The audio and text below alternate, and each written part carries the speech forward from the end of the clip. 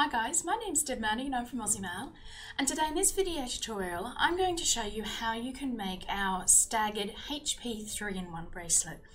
Alright guys, let's get started. To do half Persian 3-in-1 you're going to need approximately half of your rings closed and half of your rings opened. I would suggest that you pre-close your rings at least at a minimum. It will help with the flow of the weaving, and you can open the other ones up as you go along if you prefer. Now I'm going to show you half Persian 3-in-1 left leaning today.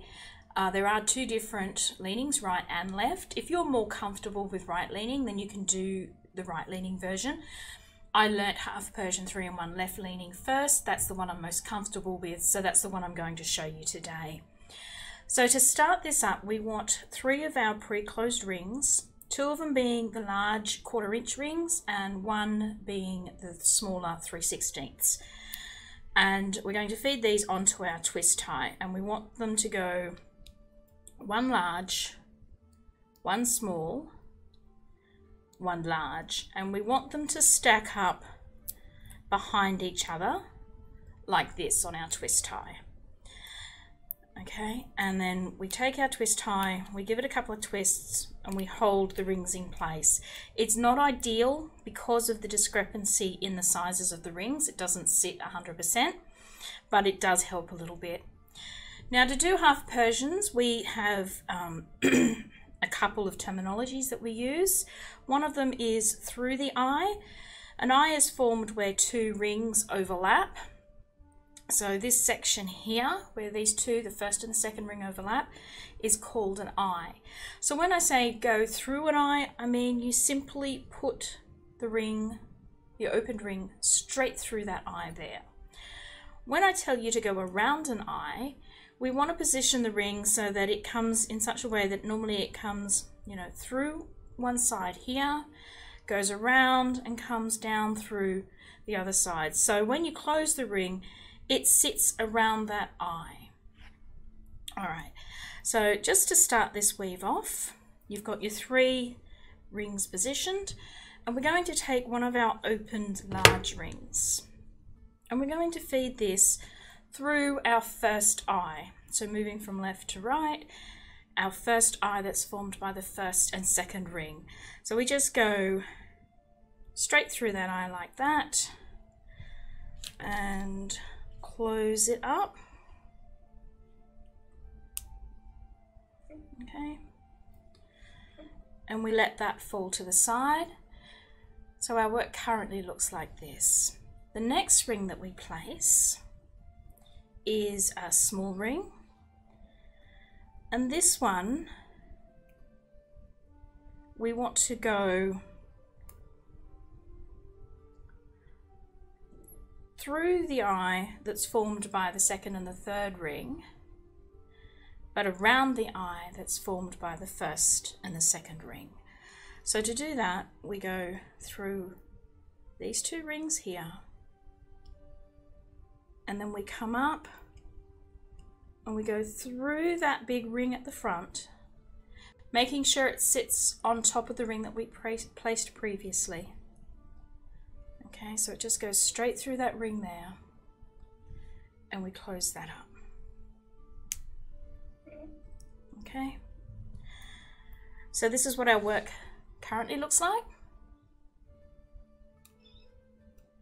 The next ring that we want to place is a large opened ring, and on that large opened ring I've placed 1 small closed ring. So when you do half Persian 3-in-1, once you start weaving it, I always remember it as going down through 2 and up through 1. So down through 2 means we're coming down from the back to the front of the weave, and up through means we go from the front to the back of the weave. So we want to go down through 2, up through 1. So our first down through becomes this weave here that we've closed, so our pre-closed ring, so that's down through 1, 2, and then we twist it around and we come up through the next ring in the weave, which happens to be through the red small one, making sure we keep on top of the ring that we placed previously We're not picking up anything here in the back, we're just going straight through that ring there. Okay, and we close that up.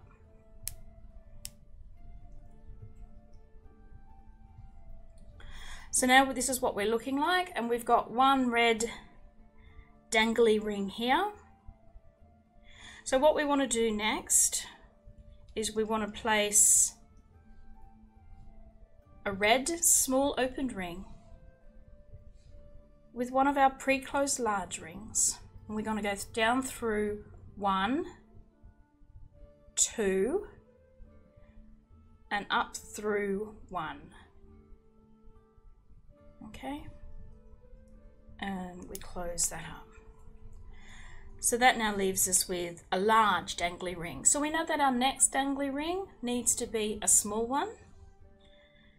So that means we take up a large open ring and we pop on a small pre-closed ring.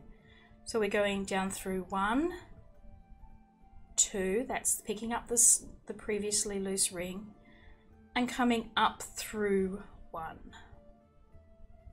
Okay, so you can see how it looks there, and we close that up. Okay, so our last ring here is a red, or is a small ring, so we know that the next pre-closed ring needs to be a large ring. So we've got our large pre-closed ring, we put that on our small opened ring, we go down through 1, 2, and we go up through 1. Okay, close your ring. So we just keep doing that.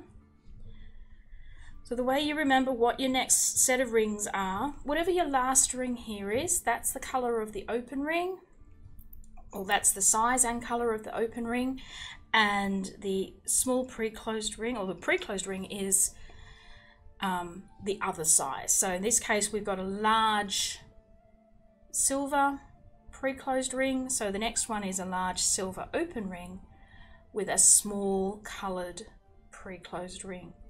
And that is down through, as I said, down through 1, 2, and up through 1. So you just keep doing that all the way along for the length of your bracelet. Okay, alternating your rings as you need to. I'll keep doing that, and I will come back and show you how you can finish your bracelet off. Alright, so I've reached the length that I need, and I've finished up with a large ring being the dangly ring, which is what you want to do ideally, but you know, that is up to you. Because I started with a large dangly ring, or a large set of rings, I want to finish with a large set of rings.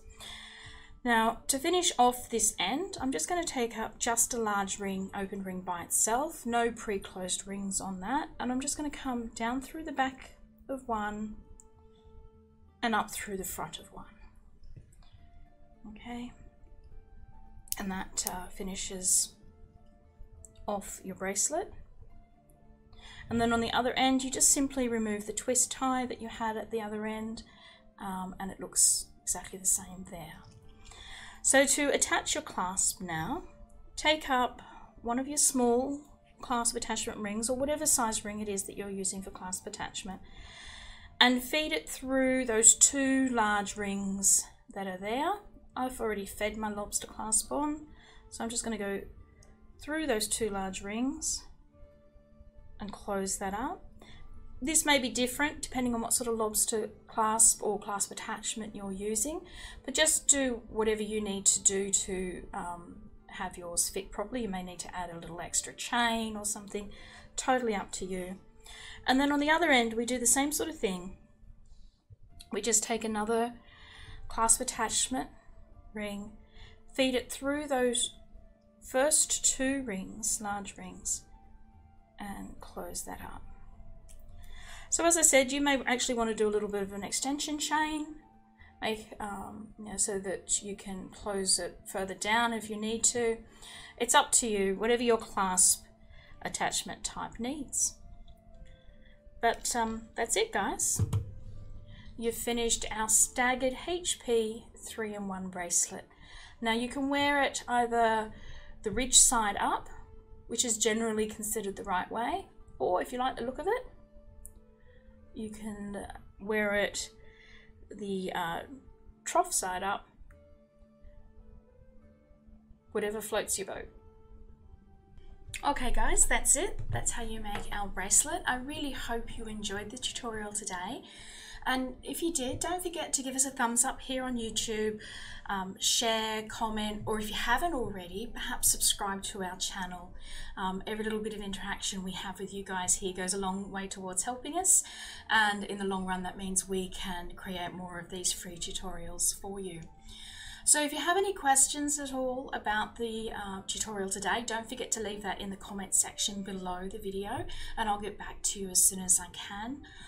In the description tabs below the video are the list of all the components and tools that we used today, along with the links to our online store where you can buy all the components you need to make the bracelet.